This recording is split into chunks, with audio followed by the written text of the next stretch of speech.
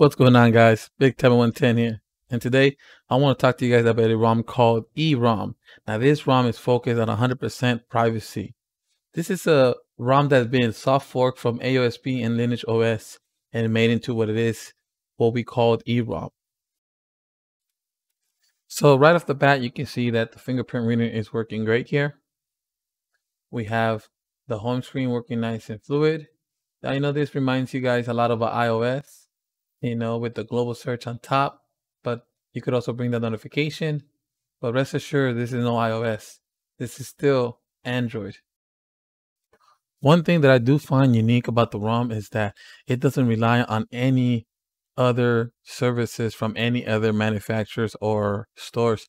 This ROM comes with its own apps, and they've been forked to work for this ROM. They've taken everything that's good and everything that's considered bad, like trackers and too many permissions. They're taking them off, so make them work here. As you can see, we also get a shelf on the left screen, so you can customize it and put whatever widget you want, kind of like the Oxygen OS shelf. These are all the options that you could search for and have whatever widgets you like. To go back to the home screen here, let's go to the messaging app here. I noticed that this messaging app has a lot of neat features. For example, it has a schedule feature where you can schedule messages. I know maybe there is other apps that do this, but I only use messages from Android and I don't see that there. Also, it does have a night mode. It does have a ammo LED black and the dark gray one. So you could choose whatever you like. We also get a backup feature that I like. That should be a feature that every MMS app should have. The ROM comes with a app application installer, not an app store. It only has independent third-party apps that are mostly free, including open source applications that can be found in other stores like F-Droid. Now, these apps that come from this app store, they have a rating. They also tell you what permissions the app requests and also what trackers the app has. So you can decide if you want to risk your privacy. Every app that is in this store has been vetted to make sure that every app has a rating and also has all their permissions listed, and they have all the trackers that the app has listed as well, so that you know what trackers are being used and how many by any app that you download. As you can see, not all apps are equal. Some apps have more trackers or more permissions, and as you can see by this app here, it has a ton of permissions.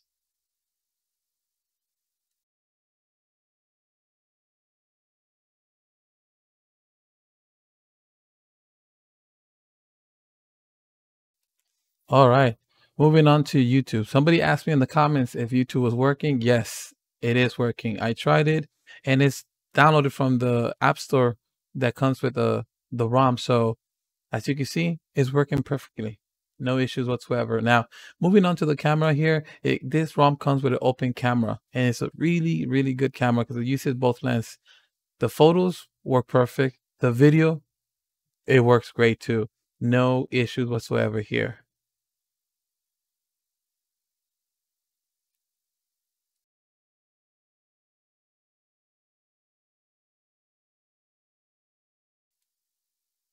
Now, one thing I couldn't do, guys, was to test the refresh rate and the frames per second.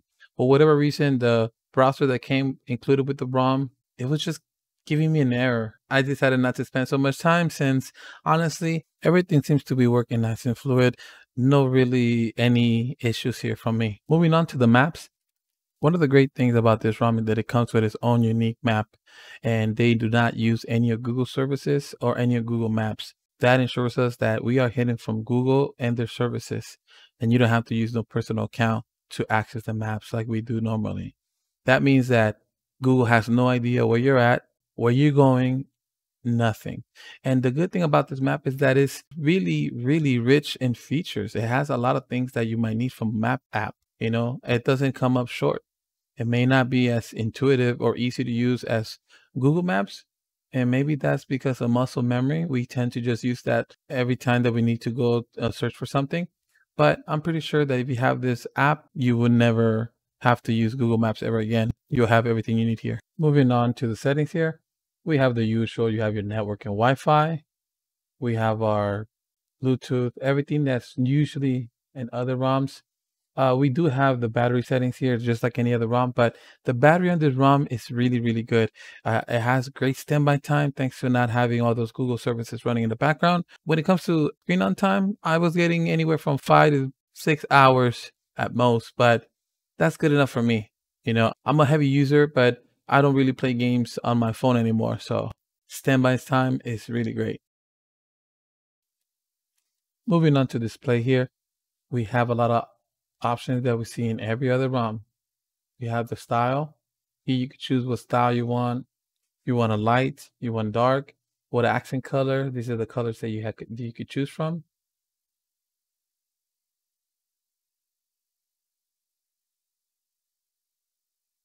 As you can see, nothing really changes here. Everything's still Android based, and you do have other options like expanded desktop. Here you could make some of the apps not show the notification or the bottom 3 navigation buttons.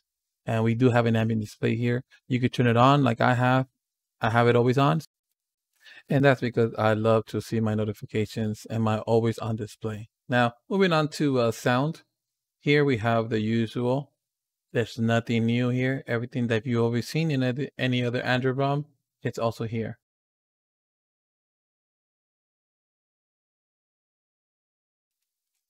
If we go to security and location here, we find the screen lock, the PIN, your fingerprint. We also get trust, which it tells us if the root access is enabled or disabled.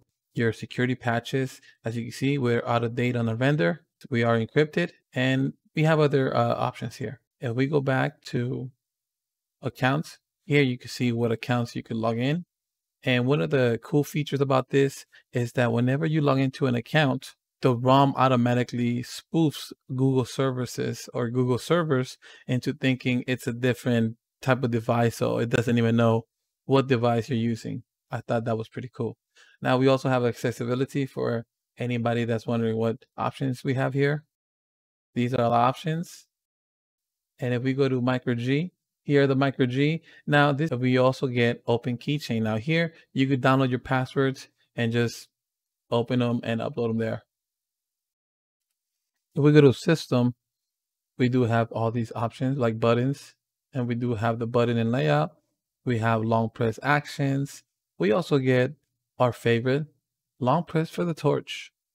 And we also get control the playback, reorient the buttons for the volume, show panel on the left for your sound options. As you can see, for you lefties, you could choose that. And you could also turn it off your righty and put it back on your right side. So moving on to system profiles here, you can set up your custom profiles. And also we have status bar. We have the same options as we do. Here we could choose the AM PMs, the seconds, your clock position, and the battery style with the battery percentage inside, or just next to it, however you like. We do have our brightness options in the bottom too. If we move on to gestures, we do get our OnePlus gestures. So for everyone out there that likes to customize their phone with gestures, there it is. And as you can see, we're rocking the latest update from E, which is the August update. As you can see, this ROM comes with a lot of useful apps already integrated into the ROM. These are not bloatwares by any means. These are apps that are useful on your everyday use. For example, this ROM comes with a calculator, the calendar, the alarm, the mail that is based off K9, a music app, the maps, notes that you could sync to your E account, and even a task manager. All these apps have been softly modded or forked from their regular Android apps. They've been made to not track you in any way. It even includes a screen recorder, which I like. So, guys, would I recommend this ROM? Absolutely. If you are one of those people that like to have their privacy respected and not have no company or anybody snooping on them, then yes, this ROM is for you. It's not for everybody. I gotta tell you, it's not easy to just de-Googlified, like they say, because a lot of us are used to Google services. It's just something that becomes easier to adjust to. But I'm pretty sure that there's a lot of you out there that can use this ROM with no problems.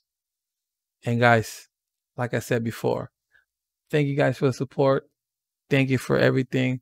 And don't forget to like the video. Don't forget to subscribe. It doesn't cost anything, guys, but it really, really motivates me and it helps me out. Let me know what you think about the ROM. Are you going to try it? Is it for you? Or do you need Google services? And with that being said, guys, thanks so much again. And I'll catch you on the next video. All right, guys. Bye.